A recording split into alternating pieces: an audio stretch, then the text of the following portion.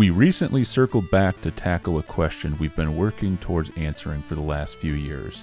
When used in a real-world environment, how wear-resistant really are the nylon and TPU rubber materials that are available for the Multi-Jet Fusion 3D printers?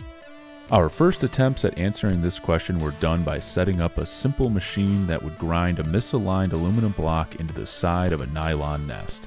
After that, we reset and did the same thing with a chrome Mustang logo and a TPU rubber nest. The results showed that both materials were quite wear resistant, but questions around long duration, extreme wear resistance kept coming up in conversations with our customers. The test we came up with was simple. Grab onto a metal part that had the most aggressive surface finish possible and move it back and forth between two nests for 1 million cycles, then measure the wear. The part we ended up going with was a 1-inch steel socket head cap screw. We felt that grabbing onto the sharp edges of its threads would be a reasonable approximation for the worst case scenario gripper fingers like these would see in the real world. As a little added bonus, we decided to build the test cell with as many MJF parts as possible. This included the door hinges, safety interlock mount, cable and airline management clips, and all the cylinder mounts that held the pick-and-place gantry assembly together.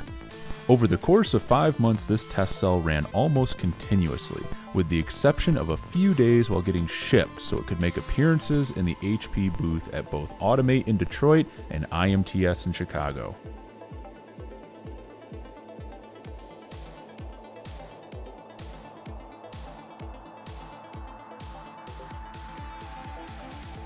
After we had tested all 3 materials we offer on the MJF machines to 1 million cycles in the test cell, we scanned them all to see which material held up the best.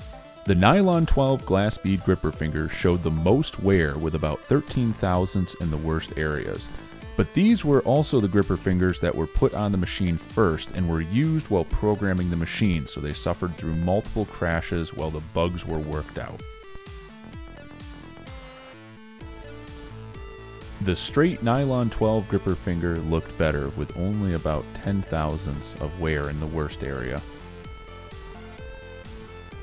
The TPU rubber gripper fingers did the best out of the batch with only around 7 thousandths of wear.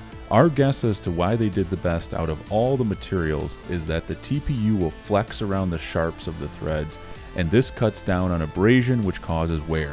Also, as an added bonus, keep in mind that this TPU rubber material is Class A safe and will not damage parts that are painted, chrome plated, or have a glossy molded finish. Lastly, a quick review of the nests that we used for the testing. These were also printed, and while they were not subject to any misalignment, the Nylon 12 nest on the left was used for 2 million cycles, and the TPU rubber nest on the right was used for 1 million cycles. Neither nest is showing any signs of degradation. Also, the test cell itself ran over 3 million cycles without any issues related to the printed cylinder mounts.